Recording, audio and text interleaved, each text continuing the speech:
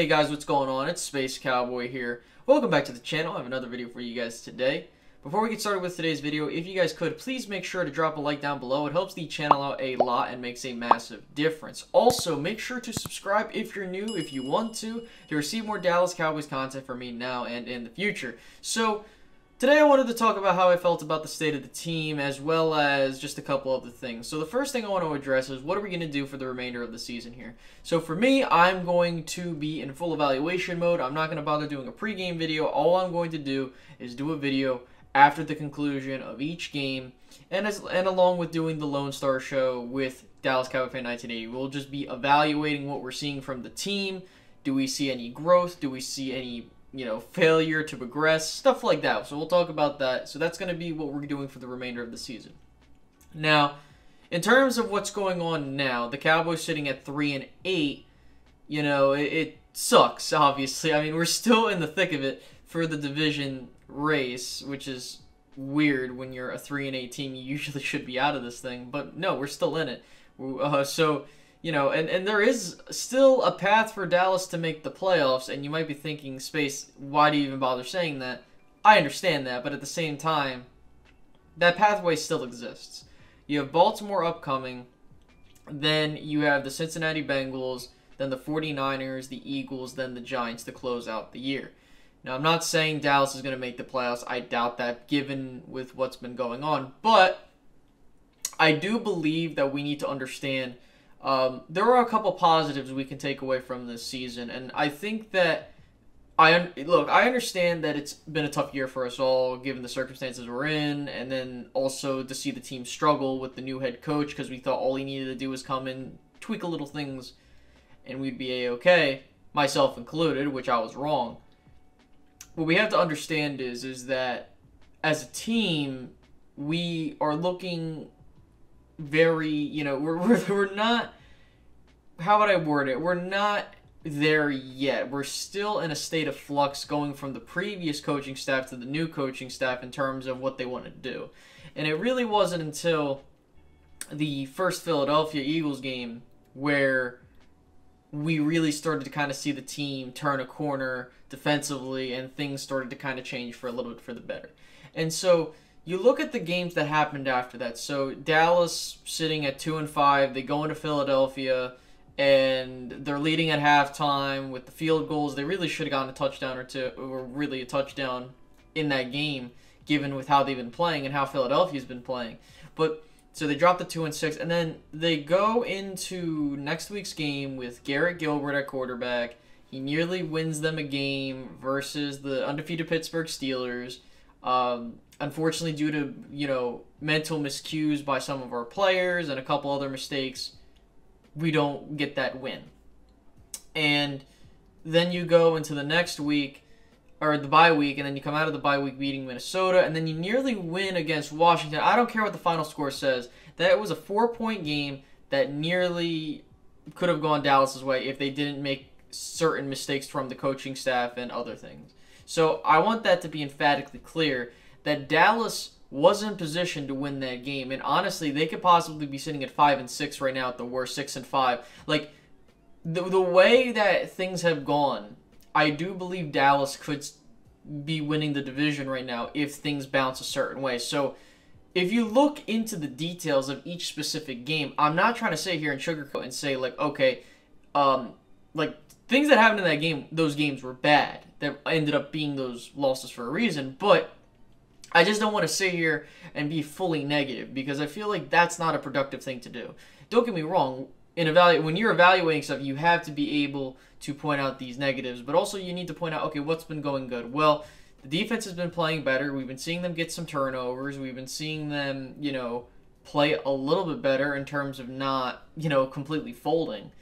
The offense, given the situation, has been decent. I mean, you have Andy Dalton, you have a backup quarterback, your offensive line shot to hell. You still have your receiving options. I mean, Dalton Schultz, he's been a shocker because of how well he's been playing. You get to see a guy in Connor McGovern finally get some playing time, and he looks like a solid piece to build off of, or rather, gives you an option. On defense, you see Donovan Wilson get some playing time, and he's been showing out, and all this other stuff. So you look at what's been going on with the Cowboys, and I would love to see Reggie Robinson get some playing time along with Bradley and I don't know what the plan's going to be. And Randy Gregory, he's been starting to get his act together in terms of like getting into a groove. So the way I look at it is this: Dallas has a couple games. Well, we have 5 games left, and we do have some time to see what this team has to offer going into next year.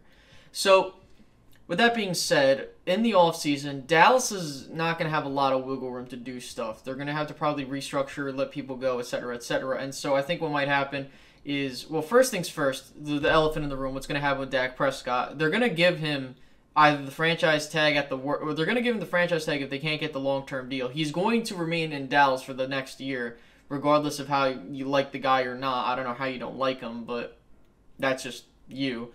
But they're either going to give him the franchise tag or they're going to give him a long-term deal. One of the two is going to happen. And then outside of that, whatever moves Dallas makes will be hard because they waited all this time and now they're going to end up having to pay for the quarterback. But again, there could be players that retire. There could be players that, you get restructure their deals. There are things that can happen for Dallas to make cap space.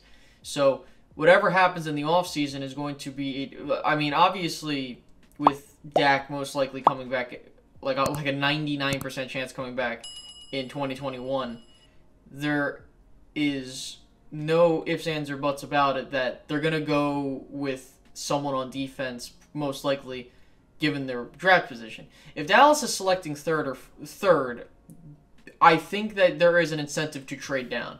This has been a weird year, obviously, given the circumstances, but more importantly, you're starting to see a lot of quarterback prospects start trending upward, and the good part about that is that with that going on and you having a top 5, possibly top 3 pick, depending on what you do for the remainder of the year, you could easily trade that pick for more draft picks. And with even Dallas getting a ton of draft compensation picks this year, they are in line to possibly trade that first-round pick and get someone else of value that they can get in the teens or whatever. I don't know where they would be picking. But I will say, though, I wouldn't be shocked if Dallas holds the pick and takes someone with that selection. Now, the question is who would I want? Well, the thing is there are a lot of good options in, how would I word this? There are a lot of good options for Dallas to pick.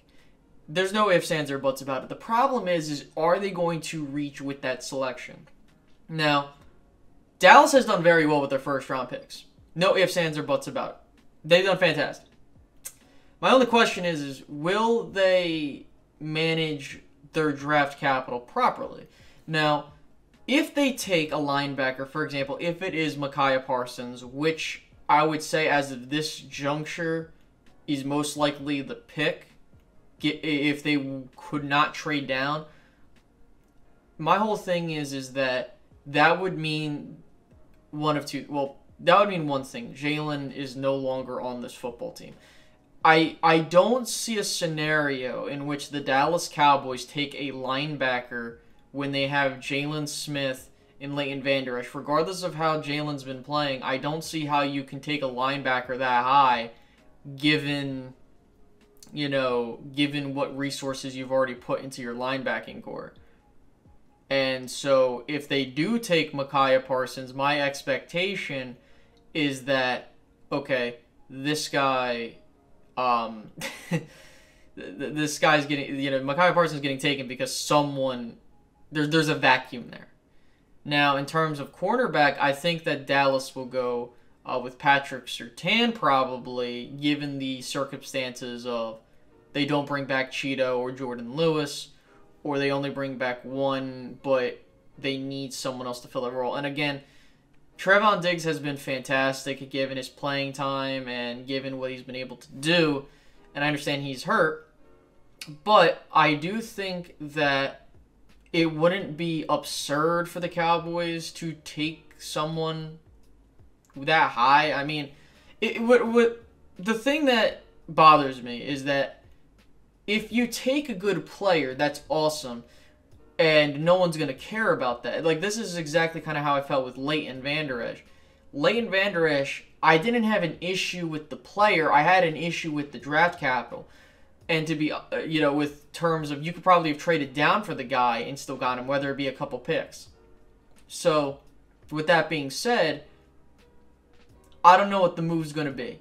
I would say that if Dallas has, the higher the pick that Dallas has, the more leverage they have in terms of getting a good draft pick. Because the way I look at it is that you have Trevor Lawrence, who's going to go #1 overall, regardless of what he does, when he declares. You have now Zach Wilson from BYU. You also have Justin Fields, and you have Trey Lance, and there's probably a couple other that I'm missing. But the point is that you're seeing these quarterback prospects beginning to rise to the top, and considering the awkward year that we are in, I think that you are more likely to have some leverage, and I'm not trying to say that because of what's going on with the Rona that's going to inherently help the Cowboys. No, that's not what I'm implying. But what I am trying to say is, well, it kind of is in a sense, but not like a full-on, oh my god, it's an event. No, what I mean is that if the combine isn't going to be a thing because of this situation still going on, and it's just pro days for each individual player, who knows what can happen. So I don't want to go on forever. So my whole thing is as of right now, I do believe that the Dallas Cowboys are going to take a defensive player in this draft. And if I recall, Mike McCarthy, I'm not sure if this is correct, but after his first pick, I should say, his first pick as head coach for the Green Bay Packers was, I believe, A.J. Hawk, or it was one of those picks, because I believe he got there in 2006. So yeah, they were able to get a guy in A.J. Hawk, and and he was a productive player for them. So the point I'm trying to get at is, don't be shocked if Dallas takes a player like Micaiah Parsons or Patrick Surtain. Like, they're going to need blue chip prospects to help this defense out. And if Mike Nolan is still here, or they go out and get another guy, they're going to need to get defensive player help any way they can. And given the circumstances, if they can have a replica in terms of value, or if they go best play, I don't know. So the point I'm trying to get at here, I do believe, as of right now, my bold prediction is, if the team stays the standard, they don't get rid of Jalen Smith, I do think Patrick Surtain is probably going to end up being a Cowboy. But depending on what happens with Jalen Smith, if there was a rumor circulating like a week or two ago where, they might ask him for a pay cut or cut him, if that does happen, it's going to be Micaiah Parsons. I highly doubt Dallas trades the pick. They're just going to take him. And I don't think that would be a smart move, because I feel like getting a guy like him would be a bit of a reach. So there's that. So I don't want to go on forever. I hope you guys enjoyed this video. Leave down in the comments how you feel about the team, this, that, and the third. What do you think might happen in the offseason? And yeah, I'll catch you guys in the next one. Peace out, guys. Bye-bye.